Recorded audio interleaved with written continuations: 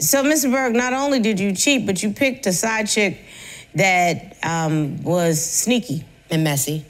Well, a lot of them like that. But yes, ma'am. Yes, ma'am.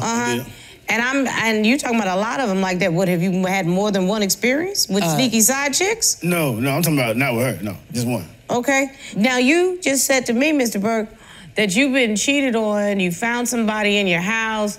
This has happened in every relationship. Something tells me that you may have been cheated on because you yourself were not trustworthy, sir.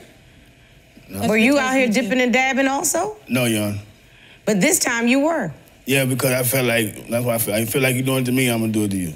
You finally got the woman that you've wanted. Don't you lose her. Don't you lose her because of that baggage.